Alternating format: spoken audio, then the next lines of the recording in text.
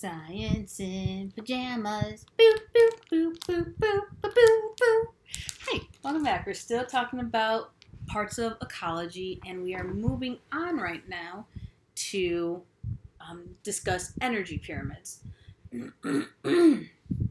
So, what an energy pyramid is, it kind of takes the idea of like a food chain and uses it to figure out how much energy moves between each trophic level.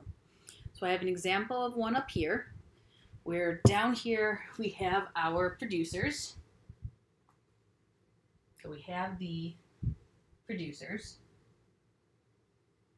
Actually, I'll put that right here.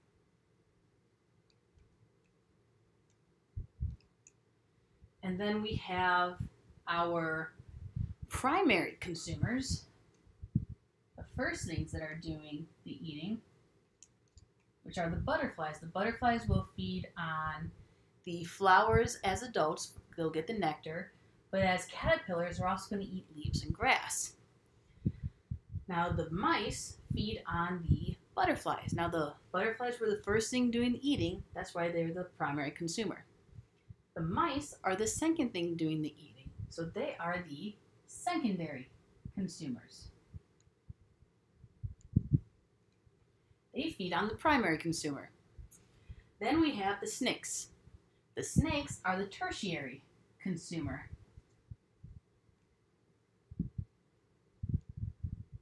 They feed on the mice. And then we have our hawk. The hawk is our quaternary consumer. It feeds on the tertiary consumer, the snakes. Now, in terms of what this is, like we said, the energy pyramid, we can also label this in terms of the trophic level. So this would be the first trophic level. The producers are always the first trophic level because that is where the glucose starts. Remember, the trees, the flowers, the grass, they are making glucose via photosynthesis. There we go. So they are our first trophic level. Then the organism that feeds on them, our primary consumer, would be on the second trophic level, because they are the second place the glucose is going to go. It starts off here, and then it travels to the butterflies when they feed on the plants. Our mice are the third trophic level, because they get the glucose from the butterflies who got it from the plants. The snakes are on the fourth trophic level because the snakes got it from the mice who got it from the snakes got the glucose from the mice got it from the butterflies got it from the plants made it. And the hawk is on the fifth trophic level. The hawk gets its glucose from eating the snakes, who gets their glucose from eating the mice, who get their glucose from eating the butterflies, who get their glucose from eating the plants, who made their own glucose. So that's kind of what the energy pyramid looks at. There's one more aspect to it. Remember, it's energy pyramid. So that means we're also going to look at how much energy is passed on to each level. Now, since our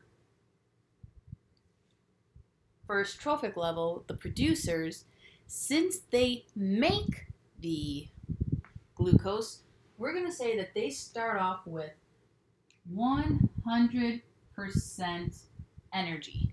They have 100% of the energy. Now, as you go up, only 10% of the energy actually passes from one level to the next. And that's because the plants have their own biological processes that they need that energy for. Just the process of living, of running cellular reactions, of doing cell respiration and photosynthesis, of reproduction. All of those tasks require energy. So 90% stays at that level. only 10% gets passed on. So of the 100%, the butterflies only get 10%. Now the butterflies are going to use most of that for their own metabolic processes, running their body and their cells and their systems, reproduction, flapping those wings, cell respiration, etc. So only 10% of that amount gets moved on to the next level. So this trophic level, the third trophic level, only gets 1% of the energy that there was to start. The snakes are only going to get 10% of that. So 0.1% of the energy. And then the hawk is going to get 10% of what's left. 0.01% of the original energy makes it to the hawk. And that's why a lot of times as you see organisms that are higher up in trophic level, why they'll oftentimes feed on a lot more variety of organisms, because they have to get a lot more energy to make up for the fact that they're getting so little from their food. Now, it may seem hard to believe and a little bit weird, but that actually is how it goes. And not only that, we can also look at this in terms of biomass, so the actual amount of physical biological mass at each level.